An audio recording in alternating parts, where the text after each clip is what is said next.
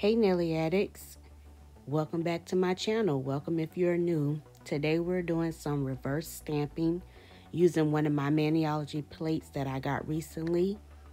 It's the artist Van Gogh, and we're going to be recreating two of his most famous paintings, and that's one his self-portrait and the other one is going to be his almond blossom tree.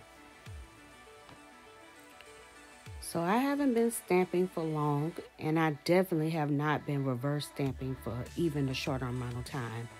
What I did find helpful was to gather all my nail polishes that I thought I would need to use ahead of time. I also gathered a few tools, like some very small dotting tools and very thin, fine detailing paintbrushes. If you don't have these tools, use what you have. But I found mine on Amazon and on Temu, and they were very reasonably priced. Another thing to add about reverse stamping is that when you're using your tools like your dotting tool, make sure that you have a good wet drop on the end of that dotting tool. If your brush is dry, or if there's only a little bit of product on the edge, on the end of the tool, it will actually lift the image off your rubber stamper. I lost a few leaves doing this process because I didn't have enough product on the tip of my dotting tool or on the tip of my fine detailer brush. Yes, you do have enough time. You don't have to rush. Once you get your image on your stamper and you start to do your reverse imaging painting, the image is going to dry on the stamper, but it will still transfer once you put down your sticky base coat to your nail. Unlike when you initially take it off the scraper and stamp it, when you use your scraper, you have to pick up that image immediately. You don't have time to waste after you scrape it and pick up the image with the stamper. Once you have the image on the stamper, you do have plenty of time to get into those fine details. You even can turn it around and look into it to make sure that you're covering all the little areas that you need to cover. Because once you lay down your base coat, it will pull the image. If it's sticky enough, it'll pull the image off the rubber stamper, as you could just see. I don't have Maniology's sticky base coat. I just use LA Colors top and base coat that I got from the Dollar Tree. And so far, it's been working out really well for me.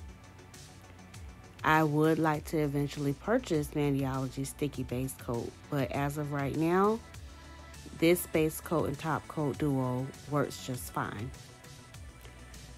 So let's get into after picking up your image and you're going to start reverse painting. For me, it helped to see inspo pictures. It also helped that I actually looked up Van Gogh's original paintings and I seen the color scheme that he used. Now for his self-portrait, you'll see that I actually have two different versions of it. The first version was me going by my memory, but the second version is after I looked it up on Google and seen exactly what it looked like, and that second image that I did of him came out way better.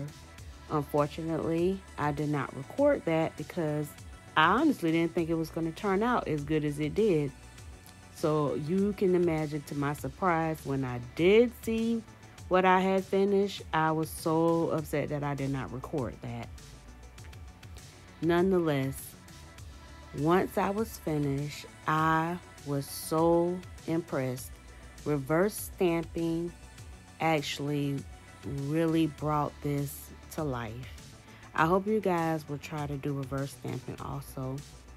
It's not as hard as you think once you figure out what colors you're going to use, and where you're going to use them at. After you finish stamping your images, now it's time to apply a smudge-free top coat. I did use Maniology smudge-free top coat. The other ones that I've tried to use that were not Maniology actually smeared my images, and it completely ruined all that hard work I had done. You need a thick top coat so that you can glide it over it or float it over it, not something that drags it. Thank you guys so much for watching. I hope you found these tips helpful, and I hope you guys enjoy watching my content.